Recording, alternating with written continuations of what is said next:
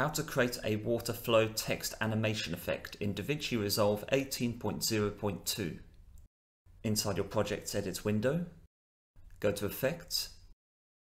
Underneath Toolbox, select Generators and go to add a Contours Fusion Generator filter to your edit timeline.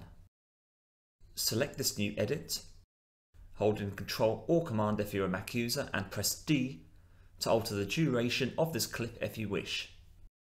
With this new Contours edit selected, go to Inspector and underneath Generator, ensure that version 1 is selected under Contours. Under Controls, select Shape, increase scale to 3.5 to increase the height of the waves that will appear in your final animation. And to make the water graphics more animated, increment movement rate to 0.3. Scroll down to Colors. Underneath the gradient bar, click and drag the node position underneath the bottom left corner upwards until this is removed. Let go of your mouse button once this is done. Repeat the same process for the node towards the right side where it is dark. Click and drag upwards, so now that your waves comprise of only one colour.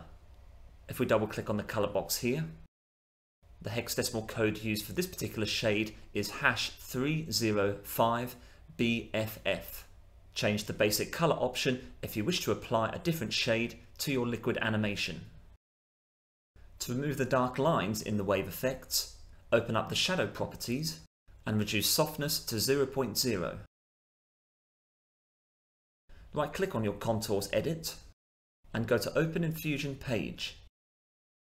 Disconnect Contours from Media Out 1 by left clicking once on the line closest to Media Out 1. Select Contours, hold in Shift and press Space. Use the search box at the bottom of the Select Tool window to find a Transform XF tool. Select this and go to click on Add. We will use this new node to position the waves on our final video. To preview your effects as you're working in Fusion, simply click on the left or right view options underneath the relevant tool to see a preview above your Fusion timeline. Deselect Transform 1, hold in Shift and press Space, and go to add a Merge tool. Connect Transform 1 to the green foreground arrow of Merge 1 so that the waves will appear in front of the text that we will next insert. Ensure that all nodes are deselected, hold in Shift and press Space again, and go to add a Text Plus tool. Connect this new tool to the yellow background arrow of Merge 1. With Text 1 selected and Merge 1 set to the previous screen in Fusion, go to Inspector and underneath Text, type in the message that you wish to have appear on your final video. Adjust the size as you wish. Now return to your Transform node. Under Inspector, adjust the center X and Y coordinates to position the waves in the appropriate position in your text. Here in this example, I will change center Y to 0.75. In order to apply the wave effects just to the text, select Merge 1 and underneath Inspector and Merge, change operator from over to in.